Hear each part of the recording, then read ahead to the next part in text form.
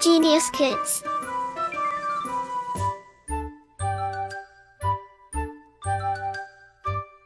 Cultivating love for learning. Lesson 17. Story Writing.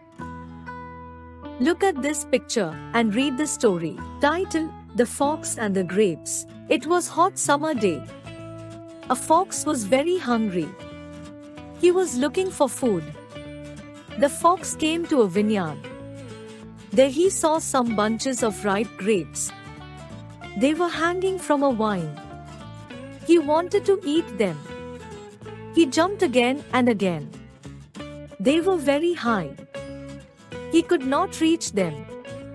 At last he gave up and said, "These grapes are sour." Title: The Greedy Dog. Once a dog was crossing a stream with a bone in his mouth.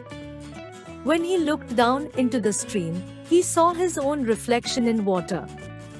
He thought it was another dog with another bone in his mouth. He wanted to get that bone also. So, he barked. Alas! He did so, and his own bone fell into the stream. Thus, the greedy dog lost his own bone too. Like, share and subscribe.